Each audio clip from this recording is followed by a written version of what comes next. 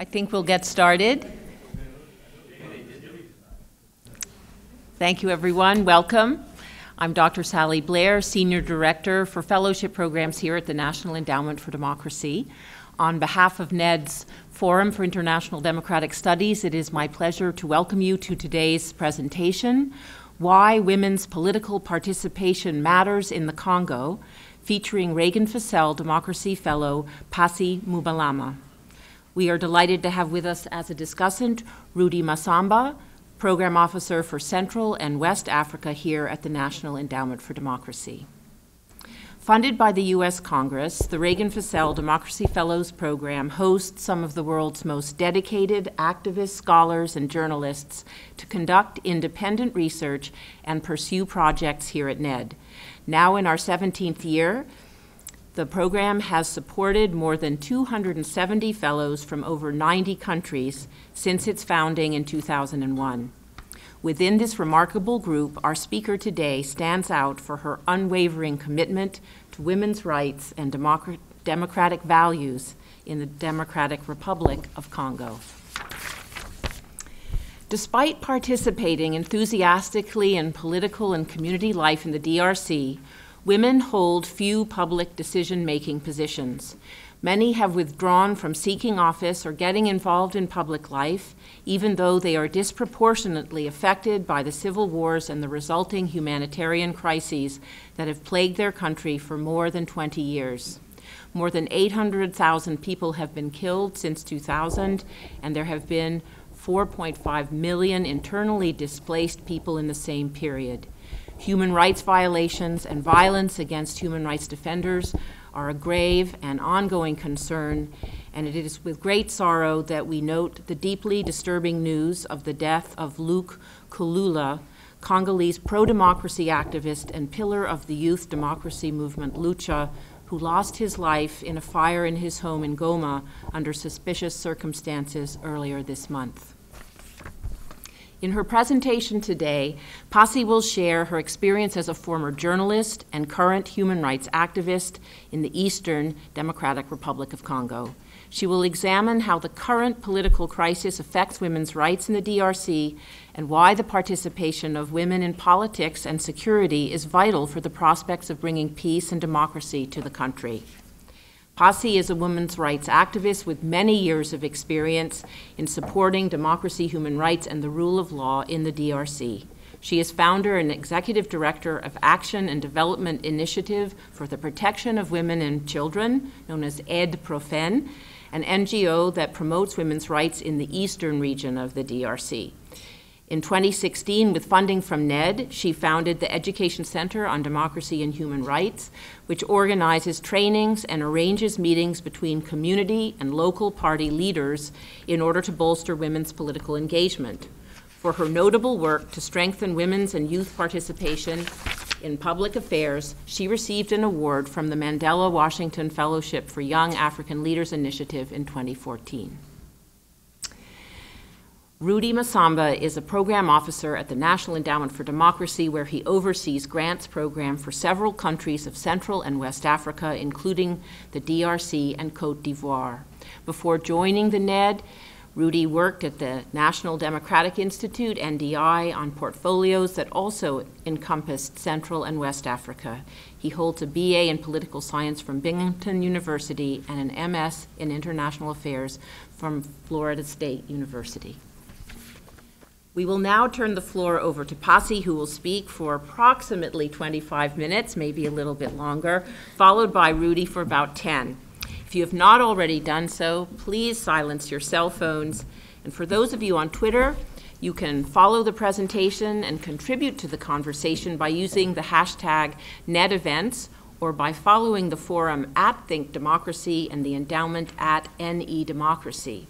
Finally, let me take this opportunity to thank the many staff members who have been involved with this event, but most especially Research Associate Kabod Mensah, who has offered vital assistance to the fellowship project and today's presentation. Thank you.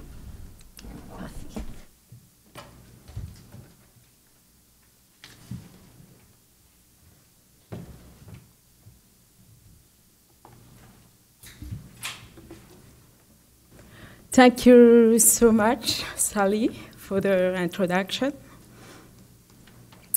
My name is Passy Mubalama. I'm a pro-democracy activist and a human rights activist based in Goma in the Democratic Republic of Congo. Today, I want to share with you my story. I wish I could share with you a story of peace, but you know, unfortunately, I would share with you a story of war and the conflict from where I come from, the Eastern Democratic Republic of Congo. I was born and raised in Goma, in North Kivu, a place ravaged by civil war and humanitarian crises. We have a huge humanitarian crisis with so many internal displaced population. North Kivu is often seen as a place of war and the conflict, and unfortunately, so many people are suffering because of the conflict. I have witnessed as a kid poverty, human rights violations, rape, murder, street children, and destruction, you know, around me, and all which are, you know, the consequences of war in my hometown. This has led so many of my friends, my colleagues, people in my neighbor, you know, to lose hope and to not do anything. As you can see on this picture, that is Congo. And the photo in green, you know, it's very, very nice, it's beautiful. That is a very, like a visage, another face of the DRC. I think most of the time people never sure on media and everywhere, you know, it's like conflict and, you know, it's very, very difficult. But this is a place in Masisi territory in Goma, and you know, it's very, very beautiful, it's very nice, and yeah, I think as you can see, it's really natural. In the dry season, in the raining season, it's like all the time like that. It's very nice. On the red on the map is North Kivu, and that is where I live. I will talk a little bit about my family. I come from a very, very big family, as you can see on the photo. My brothers and my sisters, we are 12. And I think on the photo we miss like 2 people, one girl and a boy. And the 2 children are, yeah, I think they are my sister's kids. So my mom in the white in the middle, she's extraordinary and very strong woman, you know. Every year she had a new baby, and it was really like a tradition in her community to have babies every time. And most of women in my community was like taking care of babies, of kids, of the family, of their husbands, and sometimes having time for themselves, you know, it was very, very difficult. And because of marriage, my mom didn't finish her high school. In the marriage, it was not easy. As most of the time, and you know, she was economically dependent to my father because she couldn't work, she couldn't, for example, have a bank account, so it was just, you know, difficult. My father was like most Congolese men. You know, most of the time the family was not their priority, or is not their priority. And for my father, the family was not the priority, true. And my mom, you know, she wanted education to be a priority for her children, you know, me and my sisters. And I think she does, or she did her best, you know, to make sure that we can have, or we can get a good education. And, you know, she tried to make sure that we can succeed in life. I remember I was only 4 years old when she decided to send me to school. On the photo, that is me at age of 4. And when she decided to send me to school, I was really excited to go to school for the first time, as you know, most of kids at my age. And I remember entering in the classroom. I felt, you know, very, very strange.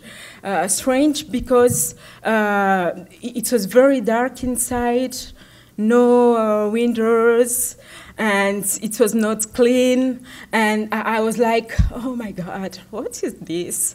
I can't spend my entire life, school life, you know, in a room like this. And yeah, I think I didn't like the school. When I came back home, I told my mom, you know, Mom, I think I will not go back to that school. I refuse to go to that school. And in my custom, you know, most of the time children, you know, they can't say no to their parents because it's like a tradition. Children have to respect their parents. But for me, I was like, no, I know I have to respect, but with this school, I think I can't. I said no. And for me, that is, I think, the first day I started to work as a human rights activist. Because I think, as a human rights activist, we don't have only to defend the right of others, but we have first to defend our own rights as person and as women. So, yeah. When I think it come the time to go to university, my dad, you know, because he was like, he has to decide everything about his children.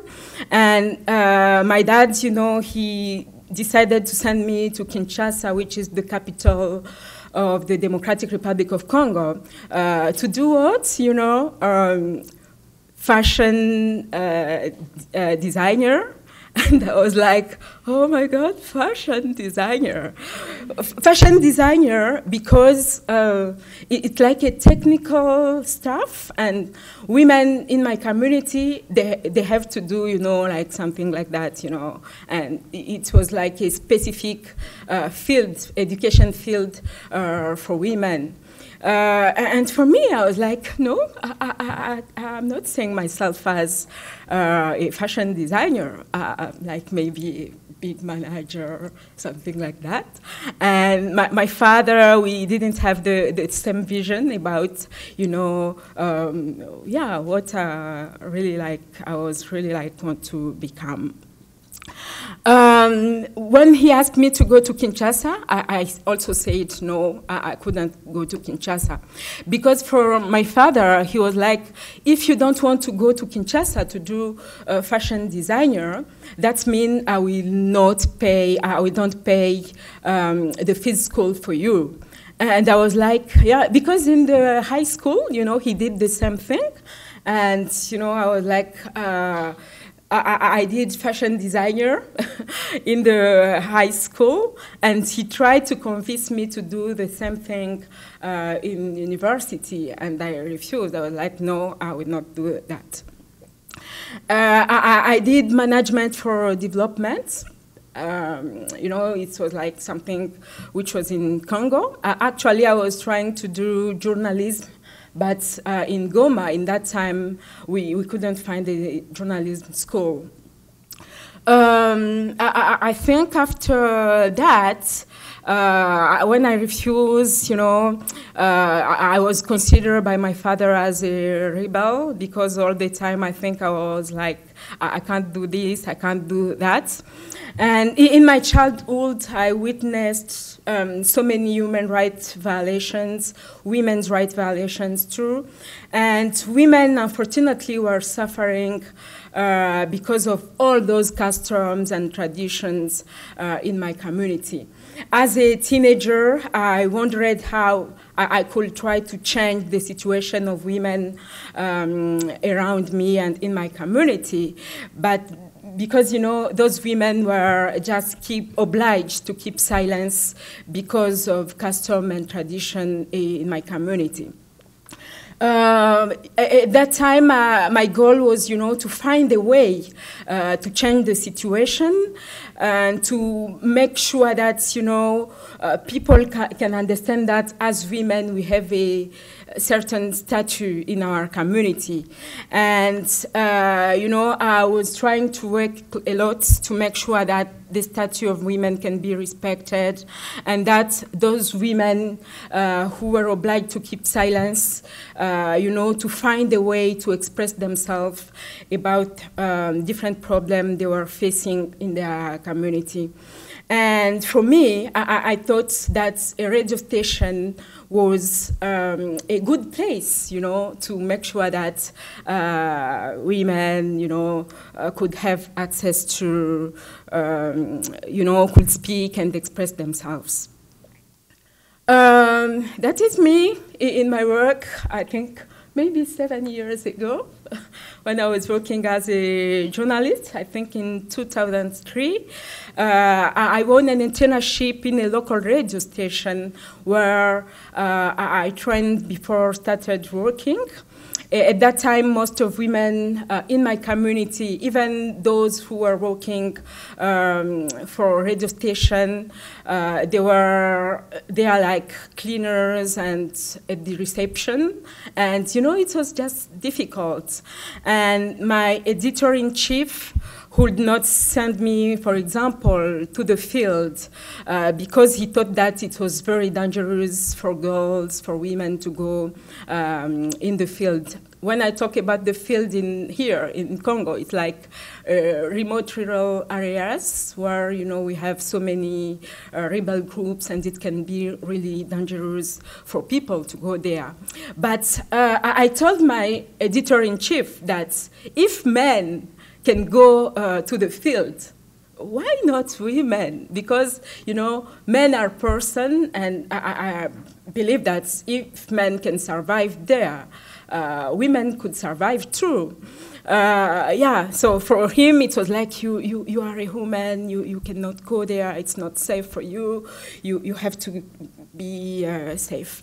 And I was like, no, you know, you have just to give me a chance to go there, and you know, I will show, through my work you can judge me, not to judge me because of my gender, because I'm a woman, but, you know, through my work I think you can be able to judge me.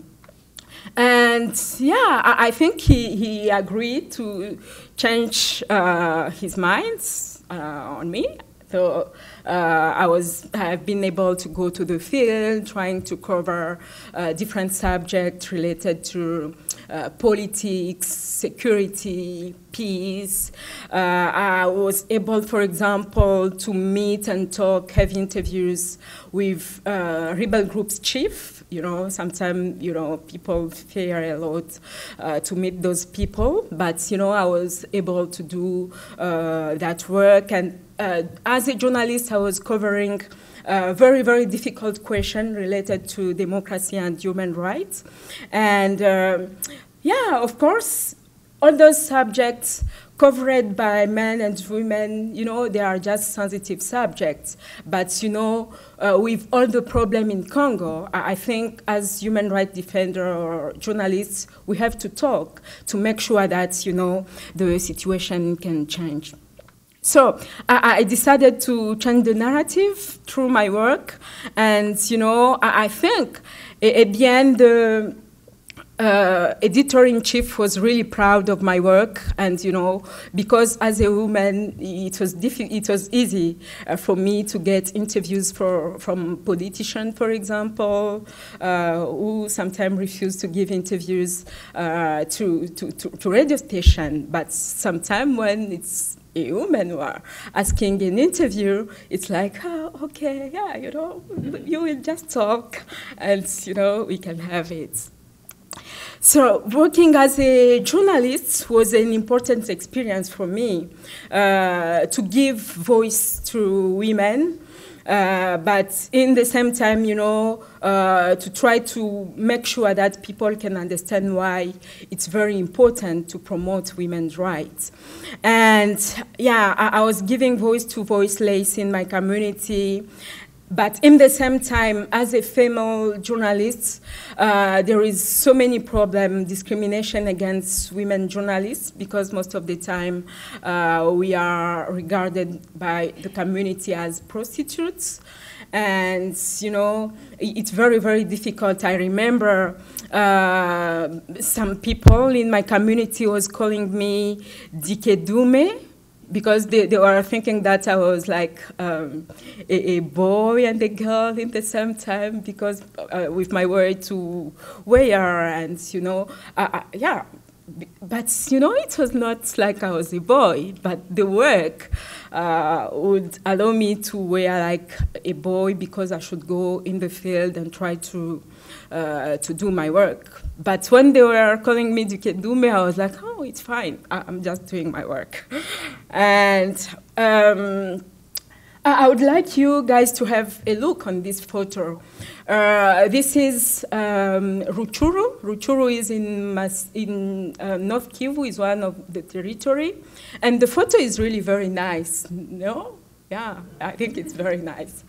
But in the photo, you can see maybe, yeah, we are seeing differently. We have a family, they just come from their farmer. And we have the mom and the girls, you know, the mom, she the wife, she carries stuffs on her back, but in the same time, she has a baby on the neck. And all the people, you know, on the other side, you know, they carry stuffs and they are walking. And the man, you know, he's like the chief of the family. He has his bicycle, and yeah, the bicycle is empty. I mean, the back is empty, and he doesn't care. Even the wife, she has the baby on the neck and the stuff on the back. You know, I think, you know, it's like strange. And I think this picture is, you know, the situation of women in my country, the inequality, gender inequality in my country. This is that picture. And the situation, I think, is really very bad. I think men has to understand that they have, you know, to support their wife and make sure that, you know, women's rights can be respected. That photo brings me here on barriers to women's political participation. And education, you know, is the key, as we said, but most of the time in Congo, parents still choose to send boys to school and not girls, you know, which leave them sometimes to early marriage or sexual abuse, sexual exploitation. We have custom and tradition, specifically religion, you know, where we have a system which excludes women. And, you know, sometimes when they are excluded, they just lose self-confidence, and it's just very, very difficult. Another barrier is the economic dependence and exclusion because of poverty. And I will try to emphasize, you know, the power of money. And most of the time, men in my community refuse that their wife can work. Because, you know, when you can work, you can have money. And when you have money, you have the power. And most of the time, they just refuse that women can work. And that is very, very difficult. Because when you are not working, you cannot, you know, develop yourself. You can't have projects. And it can be very, very difficult. The conflict in the region is is a very difficult and a very big issue, because the DRC has been in conflict for more than 2 decades with like 70 armed rebel groups. So with all of that, you know, it's very, very difficult sometimes for women to participate when in the same time they have to take care of the family, and, you know, it's very difficult. Because of the conflict, there are so many cases of sexual violence which are reported, sexual slavery, child sexual abuse, and I think it's just very, very difficult, you know, for women. The big barriers is the corruption and impunity in, I think, all the system in Congo. You know, in the judiciary system, in the education system. I think, for my opinion, the internal system in Congo has to change to make sure that we can take into account, you know, all this situation. I would like now to talk a little bit, because I don't have more time, about my work with NED Program. In 2011, when I was working for the Institute for War and Peace Reporting, some cases of sexual violence have been reported in Mugunga IDP camp, which is an internal displaced population in my country. You know, within the camp, the different cases of sexual violence have been reported there. And for me as a journalist, you know, it was like, okay, yeah, I think this is a good story. I have to report about this. I went to the camp for my work to report, but the time, you know, I met all those women in the camp, you know, when I took a photo like this, you know, it was very, very painful. It was very difficult for me as a journalist to just report about the situation and leave. I was like, I asked myself, Passy, are you only going to report about this and leave these women and children in this situation? I couldn't, because, you know, I was shocked by the situation. And, you know, I decided to do something to support these women and children who are suffering. When I went back home, I talked to some of my friends, to people, and I say to them, you guys, you have to support me. And some of my friends were believing in me and, you know, in what I was doing, promoting women and children rights. They decided to support my work. And, you know, I have been able to take some of these children in an orphanage, in a center, to take care of them, to give them like food, shoes, and, you know, to try really to support them. And that was good. I was like, okay, I'm able to do something. And to also support those women who were victims of sexual and gender-based violence in the IDP camp. I will talk a little bit about the pillar of NED Program. We promote gender equality in Eastern Congo, and we empower women and girls affected by conflict. We try to prevent sexual and gender-based violence. As you saw in the photo, you know, we have too much work to do. And through the work, we are trying to reduce the inequality which exists actually between men and women. We promote democracy, peace, and the respect of human rights. We also do advocacy work at the government level and also in the international community. Our achievements, we most of the time do monitoring of human rights violation. We last year, for example, we have been able to produce a report on sexual slavery and child sexual abuse around mining sites in the Eastern Congo, in Masisi. Because, you know, most of the time when we have mining sites, we also have, you know, people working in the mine trying to exploit children and women, unfortunately to abuse women and children. We provide psychological support to survivors of sexual violence. We have the orphanage to take care of children who have lost the track of their relatives and their parents during the conflict. And NED Program, you know, as Sally said, we have the Education Center on Democracy and Human Rights, where we make sure that, you know, women can have access to different resources so that, you know, they can be able to participate maybe at a different level, but also in politics, because I believe that women in politics, you know, they can try to change the narrative. They can change the situation of women in the DRC. NED Program is also an active member of different coalitions because I think working alone is okay, it's fine. But when different organizations, when women can be able to work together, that could help, you know, to try to change the situation and make sure that women's voice can be heard. Talking about my work, I will tell you the story of these ladies. Her name is Acheni Fitina. Acheni, she is 35 years old, and she is a mother of 9 children, you know. And she doesn't know the father, unfortunately, of the 6th child.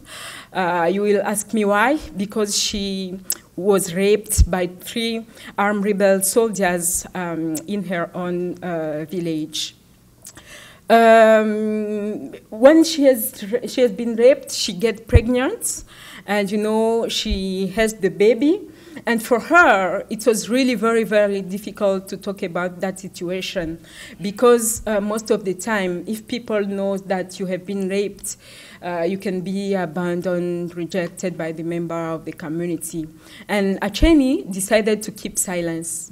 But, you know, even you keep silence, yeah, when you give birth, you know, the baby will maybe look very, very different to other children in the family. With the time, she decided to tell the truth to his husband, but the day she decided to tell the truth, you know, I think that day was the beginning of so many problems in her life, because the husband he was calling her, you know, any kind of degrading name in front of children, asking her to go to find the baby's fathers, and eventually told her he couldn't live with a victim of rape. So, yeah.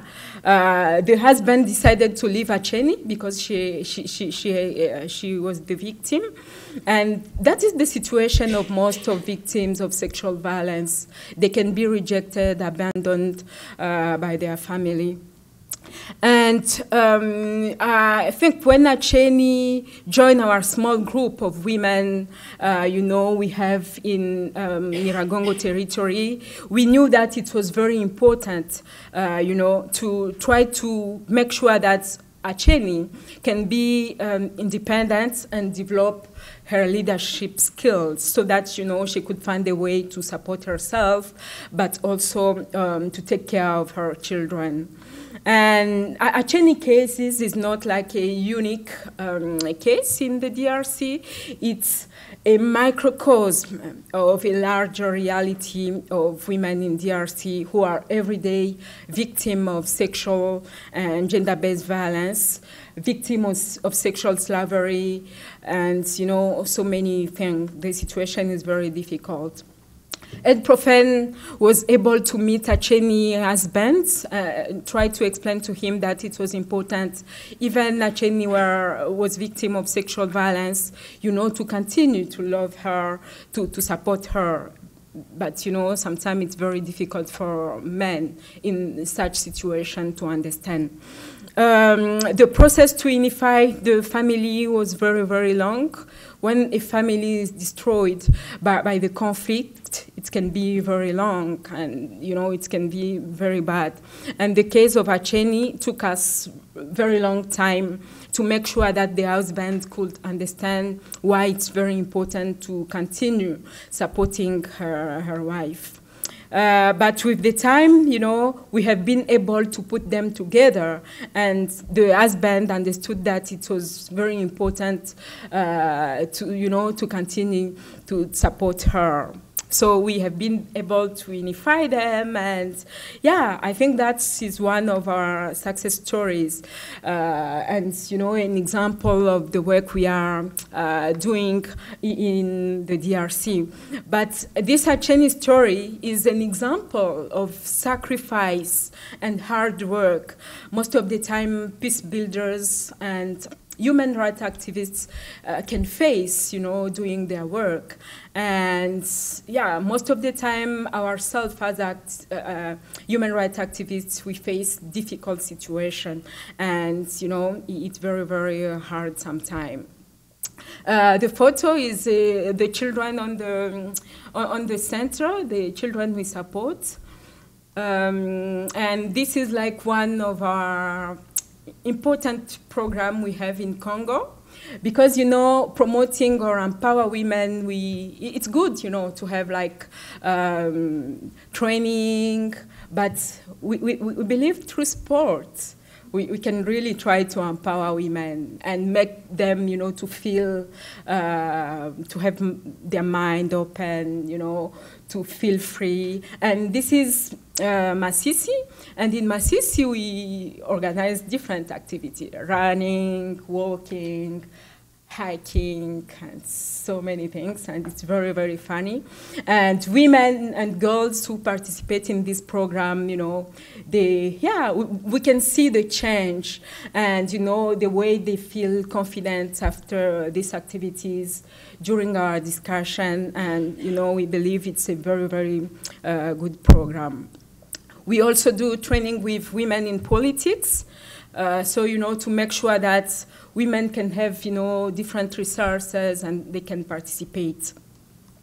Doing this work, we have different challenges, and I've talked about this before. And security in the conflict, and the conflict in DRC is the huge challenge, with more than 2 decades of the conflict and 70 armed rebel group. The conflict between the law and the custom in Congo is very, very difficult, because sometimes, it's just difficult because the law is clear about something, for example, women political participation, but the custom in Nyiragongo, women cannot be local chief. And when they can't be local chief, it's like that in their community. And when you come, for example, with, the article say that and that and that, they are like, no, this is what we know since so many years in our community. This is how things work in our community. So this is very, very difficult. The social decay with lack of trust among people in the community. We have so many violence, because in Congo, we have like 300 tribes, and most of the time those tribes fight, against themselves, sometimes for land, for the control of mining, and it's very, very difficult sometimes. Gender issues are not priority for the Congolese government. There is no money allocated for gender equality in the national budget, for example. And even, women are 56% of the population. And when they try to exclude 56% of the population, I think, it's just difficult. We can't have development when, we try to exclude the majority of the population. And also, donors focus find on survival of sexual and gender-based violence, which is really very, very important. But I think, we have to put more funds on preventing sexual and gender-based violence, to make sure that, we can avoid having those kind of activities. We have Congo fatigue. Congo fatigue, people are just tired about the situation in Congo. They are like, you know, you guys, you have been in Congo in conflict for more than 2 decades, and since that all those time we've been able to support you. Yeah, you know, I think now they are tired, but people are still suffering, and I think Congolese people need a particular attention to make sure that we can end, you know, this conflict which has been very, very long. To finish, I have different recommendations to the Congolese government. I don't know if they are here, but, you know, it could be good. To try to resolve the conflict between the Congolese law and the tradition, which, you know, is a very, very difficult situation in the country, actually. The DRC has ratified, you know, different international law. I think it's very, very important for the government to respect, you know, all those international law which have been ratified. To prioritize gender equality and to make sure that women and children can be protected. A recommendation to the civil society. I think as civil society members, we have to continue to promote women's rights, to develop projects, you know, which take gender equality into account. And for me, taking gender equality into account is not only the number of women we reach in the, you know, in the project, but we have to develop projects which reduce gender inequality, and in that way, you know, we can be able to reduce and to make sure that women, you know, can live their lives. We have to create an inclusive space of dialogue between men and women, because I think this is really important. Most of the time, we try only to work with women or girls, and we forget men.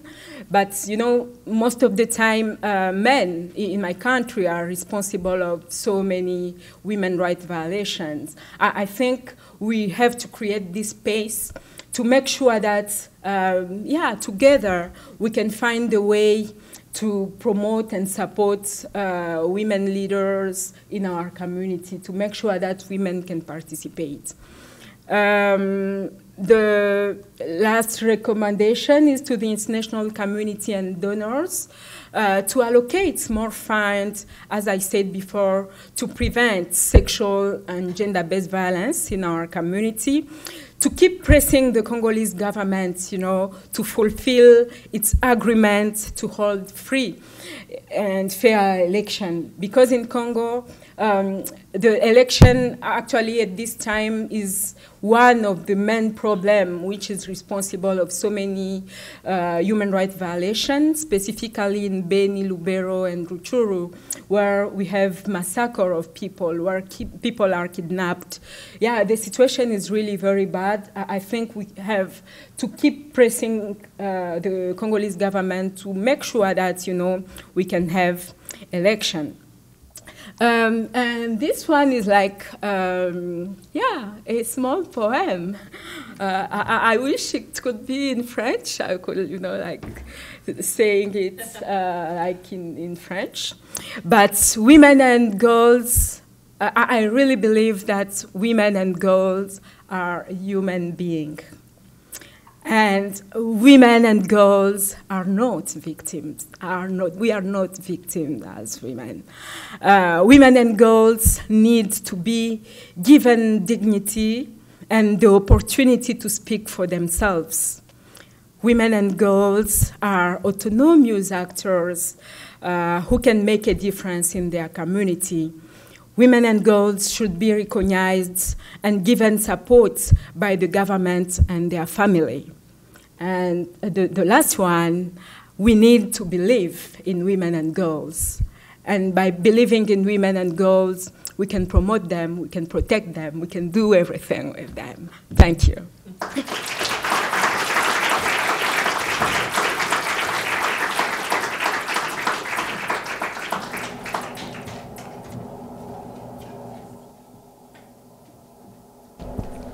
Passy, thank you very much for sharing with us your personal journey, which very much represents the situation in your country for women and girls. Thank you. And I will now turn the floor to Rudy for his comments as discussant. Rudy. First, I'd like to thank the Forum and the Reagan-Fascell Fellowship team specifically for organizing this discussion and giving me the opportunity to share my knowledge and thoughts on this topic. Second, I'd like to thank Passy, not only for her excellent presentation, but also for a great contribution to the fellowship team. For several years, we have struggled to recruit a fellow from the DRC. She is our first fellow from the DRC, and we certainly hope that she won't be our last. For the sake of time, my brief remarks will touch on one aspect of Passy's presentation, and that is addressing the institutional barriers to women's political participation. As many of you already know, for more than 2 decades, the Africa team has made the DRC a priority of our grants program. In recent years, we've devoted a modest amount of resources to women's political participation. For example, since 2015, we made no less than 30 grants to tackle this issue. Most of them implemented by women-led organizations. So why women's political participation matters in the DRC? There are several reasons, but again, to save time, I'll name just a few. The first and most obvious one is the fact that women represent 56% of the DRC's population. A second reason is the urgent need to empower Congolese women to deal with issues they know best: female literacy, sexual and gender-based violence, domestic violence, child neglect, gender discrimination. The list is long. I go on and on. I can go on and on. The third reason I want to bring up is connected to the previous one. There is no better way to empower women than by electing a maximum of women to public office. How do you accomplish this? By encouraging political parties, encouraging and requiring political parties to field more female candidates. This is something I can add to Passy's list of recommendations. The way things are set up in the DRC, a woman needs the full backing of a political party in order to be elected, and sometimes that's not even enough. The new electoral law does not favor independent candidates, and besides, very few men, let alone women, have the financial means to do so. I will elaborate on this during the Q&A. To conclude, I'll say that an increase in women's political participation can revolutionize DRC's democratic governance. Since independence, men have failed miserably. So perhaps it's time to try to go in a different direction, to give educated women a chance to rule. And that starts by creating the conditions for them to become more politically active. Thank you very much, Rudy. Well, we have much to discuss. The floor is open for questions. If you could identify yourself and keep your comments relatively brief. Yes.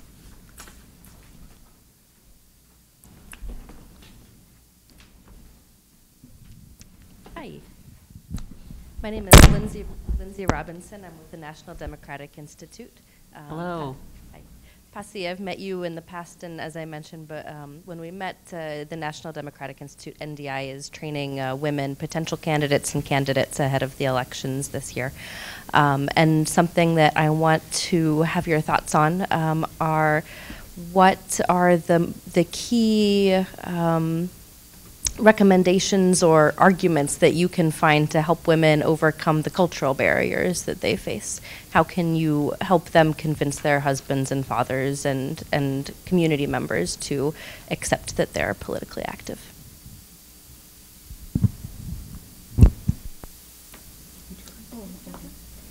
Thank you so much, Lindsay, for the question. I think this is a very, very important question. How we can help women to overcome cultural barriers in terms of their political participation. I think cultural barriers, as I said, is really very, very strong. And most of the barriers we face, I think the big one for women political participation is the lack of education, which is really very, very big, and also access to different resources. For example, for those who wish, to participate or to be candidates, most of the time they ask them to pay a caution, and that caution can cost, a lot of money. And most of the time in Congo, we have seen that all the time a man candidates, when he need like that caution, he can sell even, their lands, their house, to make sure that he can have those money. But when it comes to the wife or the woman, it can be very, very difficult. Most of the time, women are not economically independent, and the fact that they are not economically independent put them, to be to avoid sometimes to present their to present themselves as candidates. So I really believe that if we try to encourage them, to be economically independent, that could help a lot. But also, most of the time, we have seen that women have the lack to access to different resources. Sometimes they doesn't know how what the Constitution say about women participation, and I think it's really very important to give them all those trainings and resources to make sure that they can understand and they can have all language to participate. Yeah.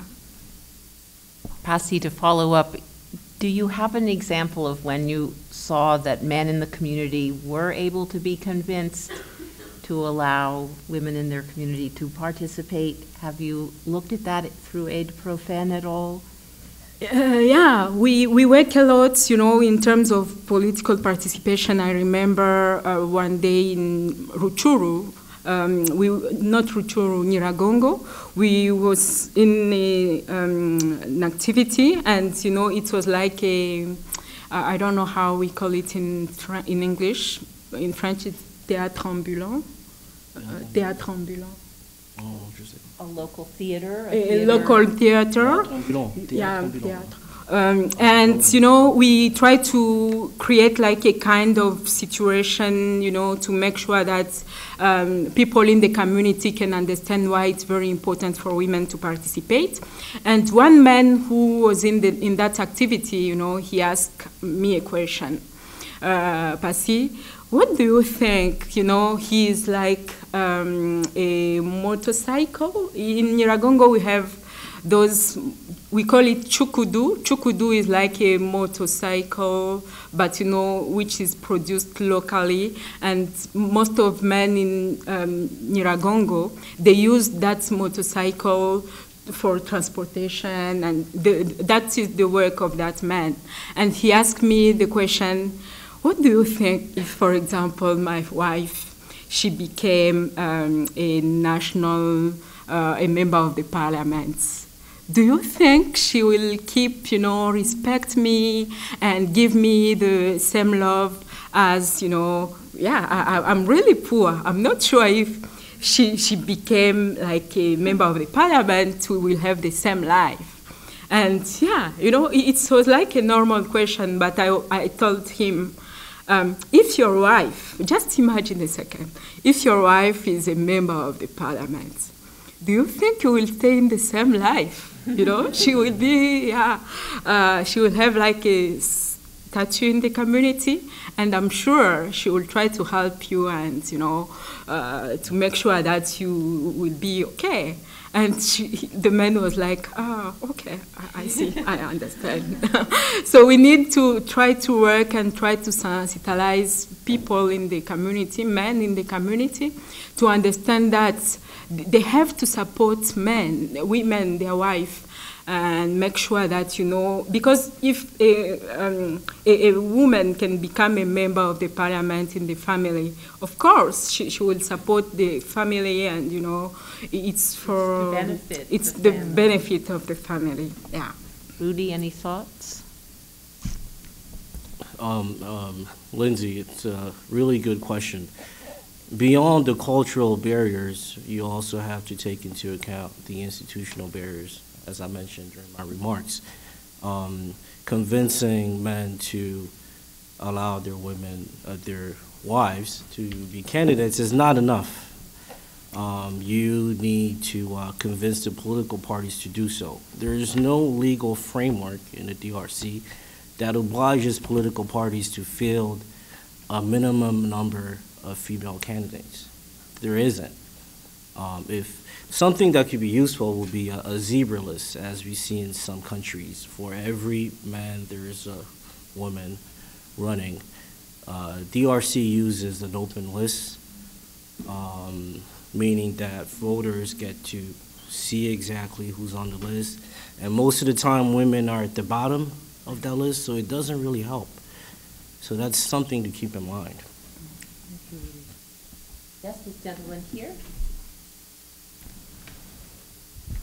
Yeah, thanks a lot. Great presentation, Passy, and thanks, Rudy, for your comments. Also, my name is Sasha Lezhnev. I'm with the Enough Project here in Washington. My question for you is, if indeed we will have elections this year in Congo, what are your ideas to try to put more women's and gender issues on the map? Obviously, all the main candidates are men at the moment, for president anyway. But was wondering if you have further ideas along the lines of, getting into their platforms, if some of them have platforms I've seen, some of them I haven't seen, and we don't know what Bemba is going to do, of course. But or there are organizations like yours, or could you tell us some organizations that are planning to put out statements or press releases or events and so forth to make sure that women's issues are on the map in the political, in the election process, again, if we do have elections in Congo? Thank you. Yeah, I think that is the big question if we will have election in Congo, actually.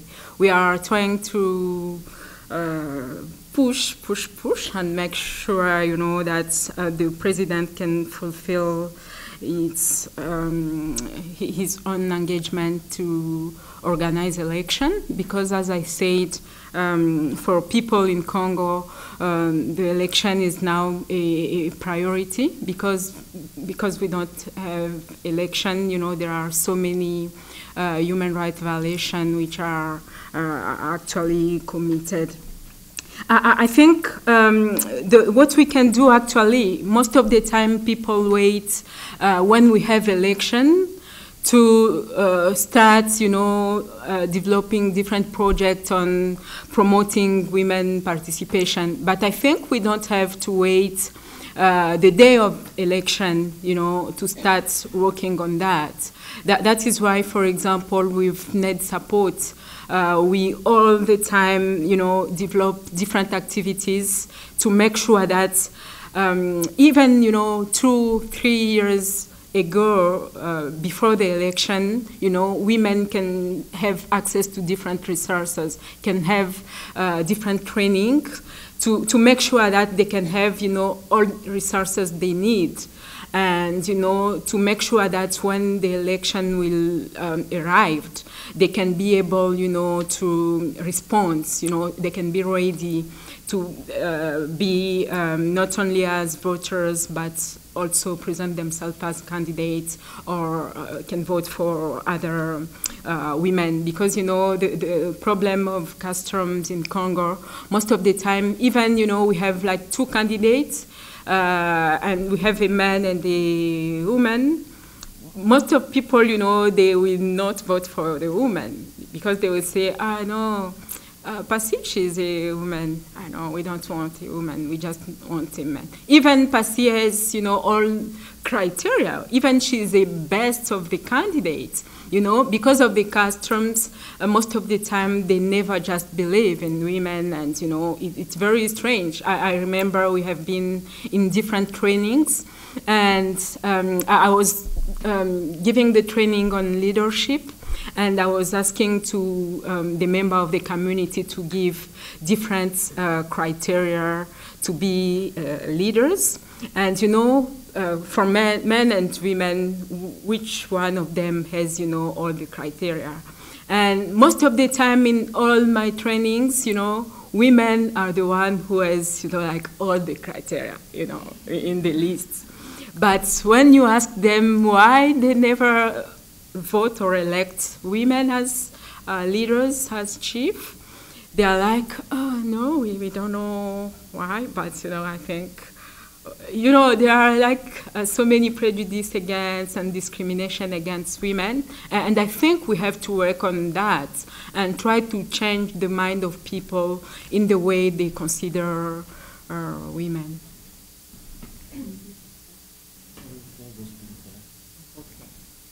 Yes, there's a question here, and then I'll go over to that side.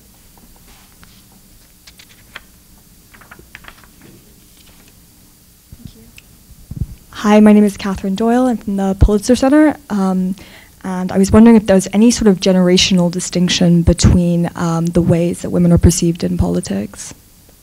Generational differences, or younger Generational. Oh, okay. differences. She was speaking quickly. Yeah. Generational differences in how women are perceived. Yeah, I think we have a big generation differences, because I think the way, for example, in the civil society, for example, in Congo, we have like two generations. The senior one and the youngest. And even, you know, we have also different way to think about our work and our responsibility as civil society members. And in that way, for example, you can see young people are most of the time in different youth movements. We can go in the streets, you know, to try to advocate for our rights. But the senior generation, they are like, no, as civil society, yeah, we can't do that, you know. We have to talk with the government, and of course we have to talk to the government, but I think in the same time, as young people, we have a different way to see things, and that is very, very important. I don't say that I don't support, you know, the senior generation, because we work a lot with them, and they help us a lot in terms of advice and how we can do our work. But I think it's like we are complementary, and we try to work together, but we think differently. And actually, I think with the new generation, I have hope that, you know, the situation in Congo can change, because I believe that the future of Congo, the future of Africa is in the end of youth, of young people, and we have to work with both young people, men and women, to make sure that they can understand that they have to work hard to make sure that the situation in Congo can change. Rudy? To add on to what Passy said, the younger generation is definitely interested in entering politics. However, they confront a lot of obstacles, I should say,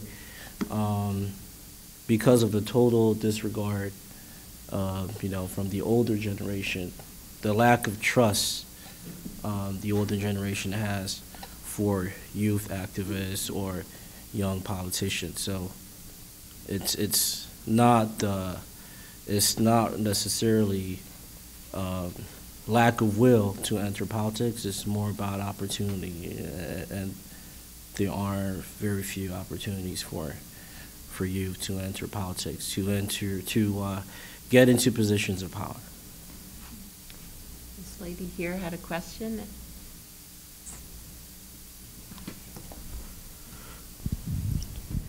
Hi, my name is Olive Martin.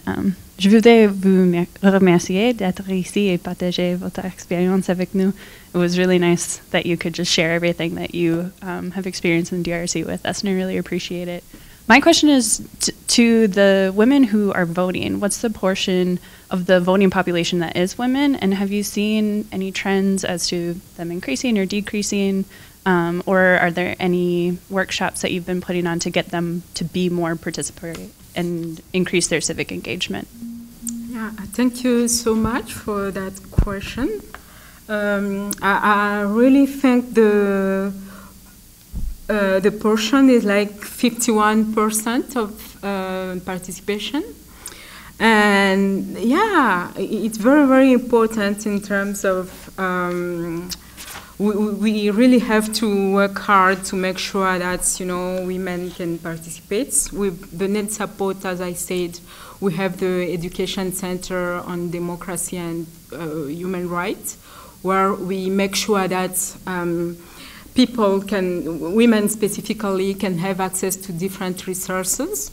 And with all those resources, you know, it's the way to prepare them to make sure that they can read, for example, our Constitution. You know, we have the Constitution. I don't know the case here, but most of the time people, you know, they just don't know what is exactly in the Constitution. But, you know, it's like an important document. It's a key document. And we believe that, you know, people have to know exactly the content of that document. So we organize, for example, different activities where we try to explain different articles, you know, so that women can understand. And yeah, I think that is our way to make sure that women can have, you know, all those resources and they can participate. Of course, there are so many challenges, but yeah, we believe that, you know, we are actually doing something with the support of our partners like NED, you know, to make sure that we can be able to change the situation. And do you notice women voting? Do you, what has been your experience? Women voting, I think the participation is still very, very low, because most of the time we have like our carte d'électeur, which is like a document we have to use as our national identity card. And with that document, for example, people are obliged to go to the CENI to identify themselves. And yeah, in that way they participate not only as voters, they participate as voters, not candidates. And most of the time when they are candidates, they are not elected, you know, by the member of the community, because most of the time they just don't trust in them. And we are trying to work to make sure that, you know, we can change the situation. And it's very, very hard and difficult. But, you know, because, you know, changing a system, changing a custom, a tradition can take a long time. So we try to work on it, but, you know, it's not easy. Trying to say a few words about women's voting, your view. Well, the women's participation in the electoral process, if the turnout levels among women is low, it's not because they lack the information about their rights to participate in that process. It's more about, at least from my experience dealing with civil society in the DRC, it's more about being disillusioned with the system. What difference is it going to make whether we vote or not? And this is why grantees have been organizing a lot of awareness campaigns town hall meetings, any activity to encourage citizens to vote, women and youth, all segments of society, because it's an important step in the democratic process. It's certainly one step towards making the DRC a more democratic country. So it's not really about not having information about their right to vote. It's just because they don't feel like it will make a difference. Thank you. Xerxes Spencer. Oh, I see many hands. So let's take a couple of questions. Passy, thank you for your very eloquent presentation. Your resilience and your perseverance is incredibly inspiring in the face of all the challenges that you face in the DRC. I wanted to ask you, I think you're absolutely right that boys and men are a big part of the problem, but to what extent do you find that women and girls are also a part of the problem? To what extent have women and girls internalized the patriarchy that has been passed down from generation to generation, such that they themselves believe that their own role in life is simply within the four walls of their home, and how do you and NED Program seek to combat that?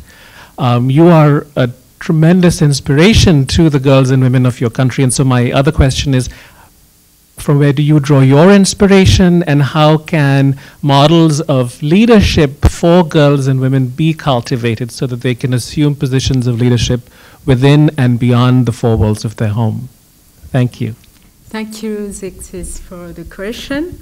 Yeah, I agree with you. I think men are not only the problem.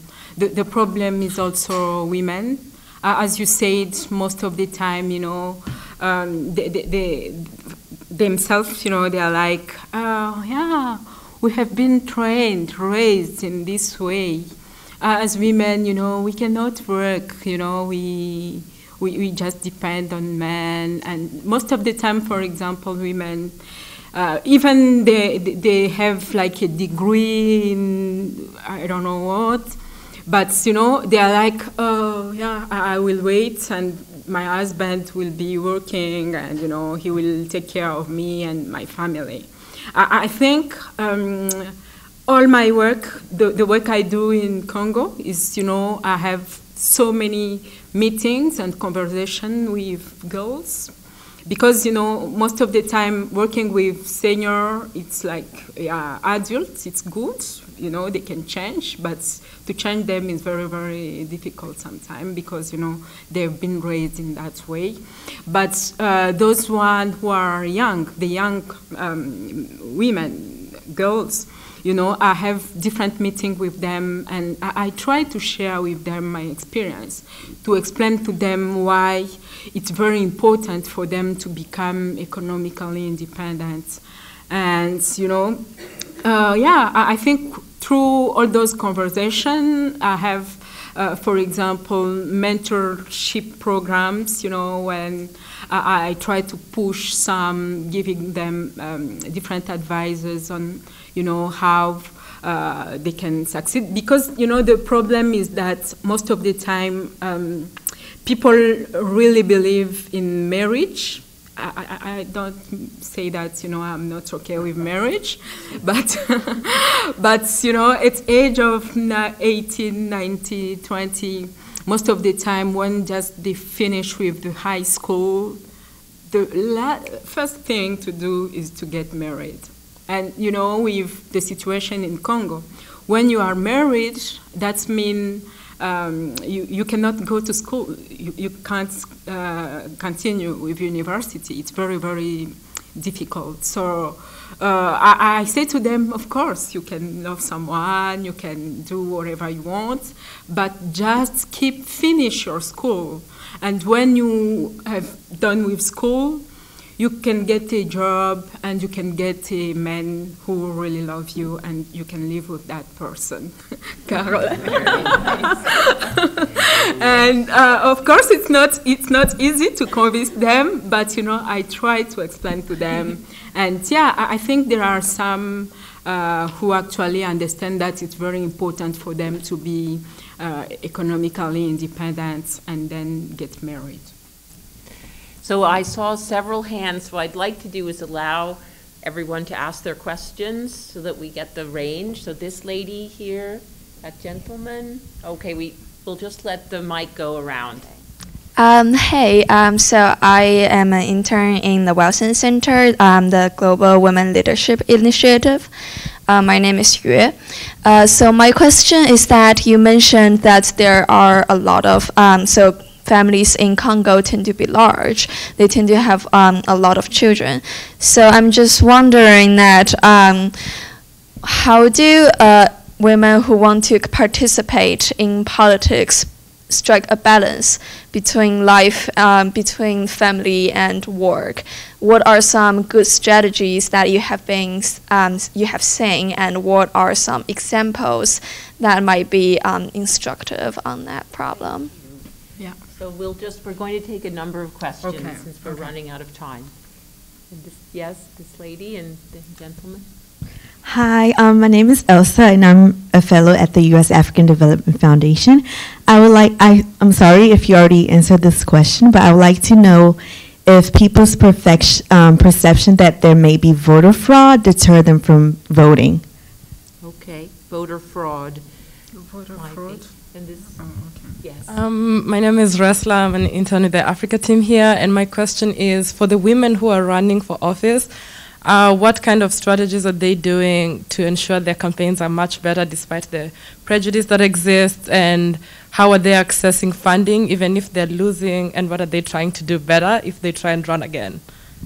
Okay, so those are three pretty big questions. Maybe we'll take those, and then on this side of the room there was one here. So let's take these three, and then we'll have one more round. So the large family striking a balance. Voter fraud, is that a deterrent? Do people feel that it's corrupt, the system? And also strategies for campaigning, getting funding and overcoming barriers. Family and work. Yeah, I think all the time it's very difficult to deal with the family and work. Usually when you have so many children, it can be very tough, very difficult. But I think nothing is easy in the world. And when you want to work, I think you can find a way to try to find a solution. Of course, children need the attention of their parents. Parents have to be there to make sure that they have a good education, and But I think working, is also very important. I know, for example, here in the U.S., men can work and women can work. It's like complementary. But in Congo, most of the time, women are the ones who have to take care of children who have some time to work. I think I can't say that women doesn't work in Congo. They work, to go to the farm, it's a kind of work, but, the resources they get from the farmer, from the farm is used most of the time by men, which is very, very bad.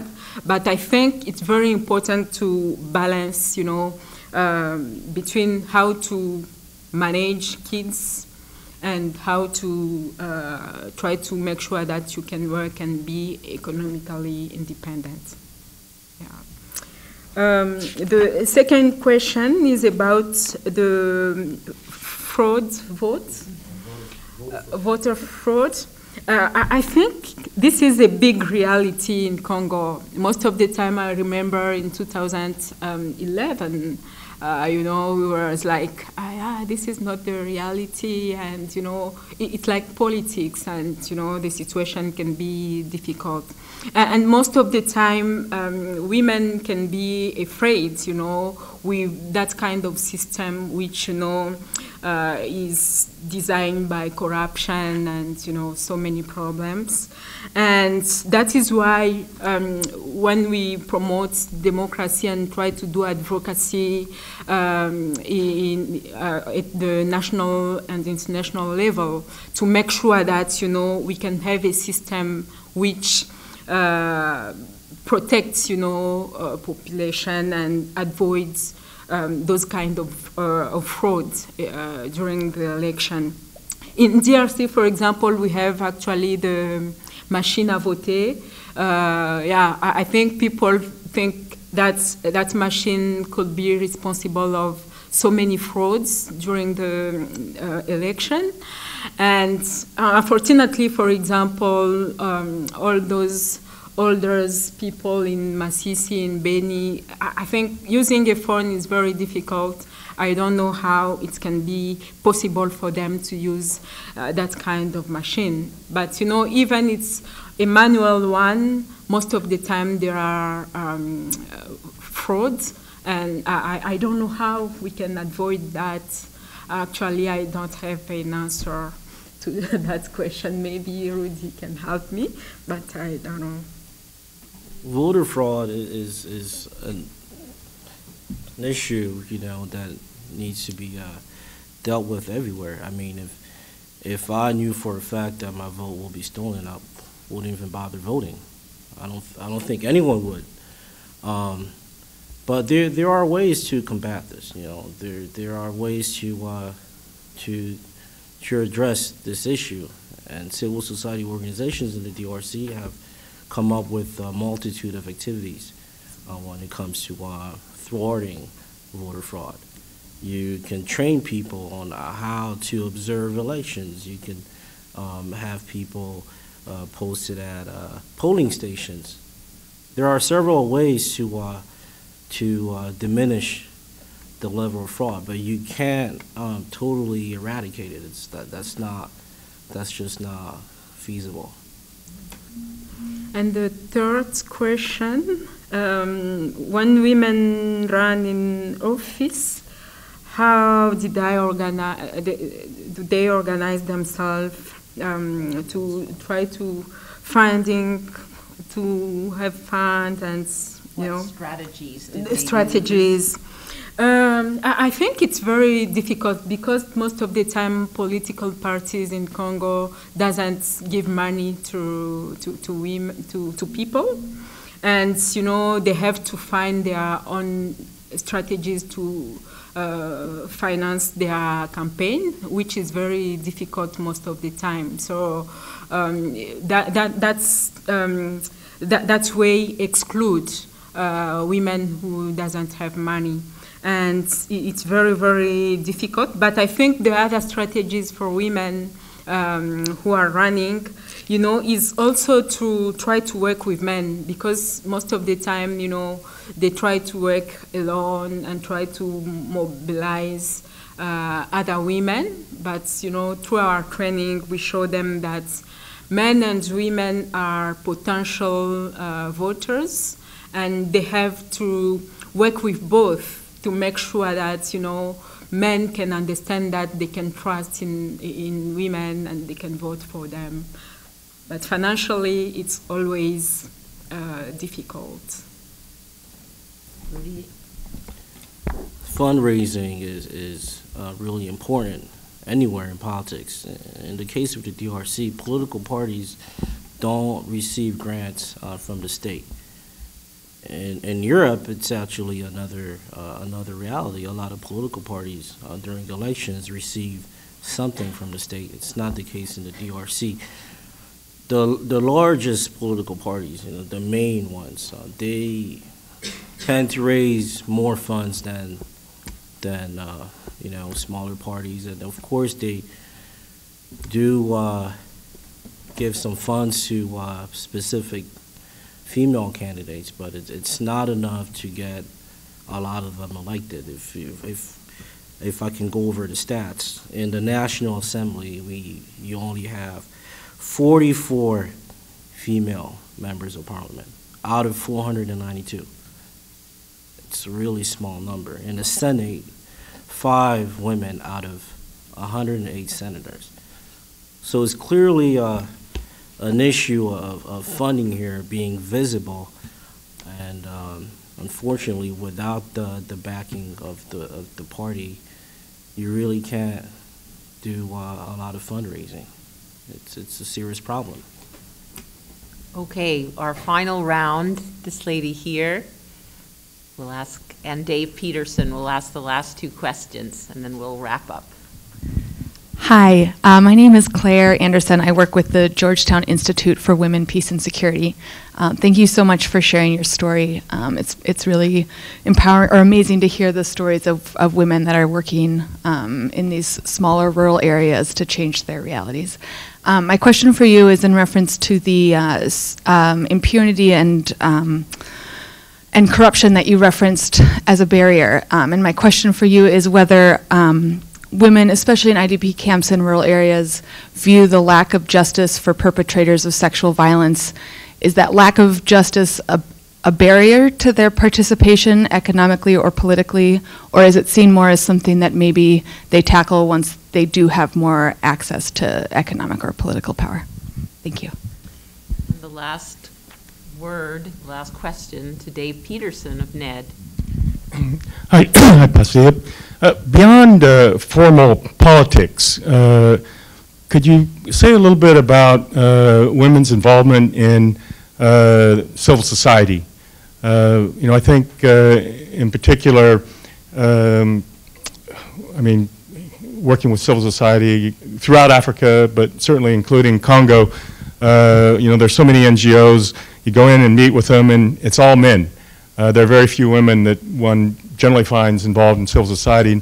We saw a film here a couple of days ago about some of the protests in Brazzaville, and with the citizen movements especially. Sally just mentioned that one of the leaders of Lucha had been killed, but in the film you see these crowds of hundreds and hundreds of people protesting, and there's almost no women. So could you say to what extent you have found some sort of welcome from the citizen movements and civil society in general for women, and how can you increase women's participation in civil society? Two small questions for you, Rudy. Small.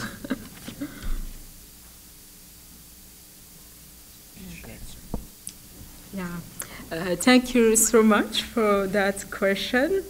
The first one, Claire, about impunity and corruption in the system, in Congo system. I think the lack of justice is something we have seen in Congo. Specifically for survivors of sexual and gender-based violence, for example, with the system, they can go to justice. The perpetrators of sexual violence can go to justice, but after maybe 2-3 days or 1 week, they can be released by the government. And in that time, for example, it's like a serious security problem, for different organizations who have been involved, in that case, to make sure that, that person can be, can go and pay, for what he did.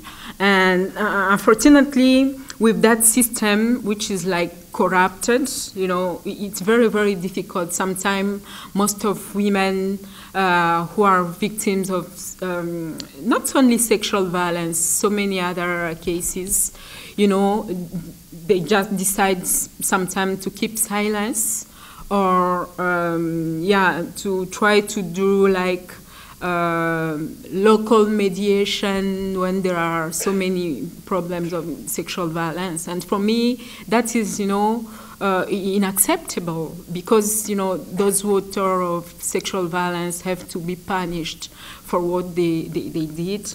And unfortunately, we have a system which is really very corrupted.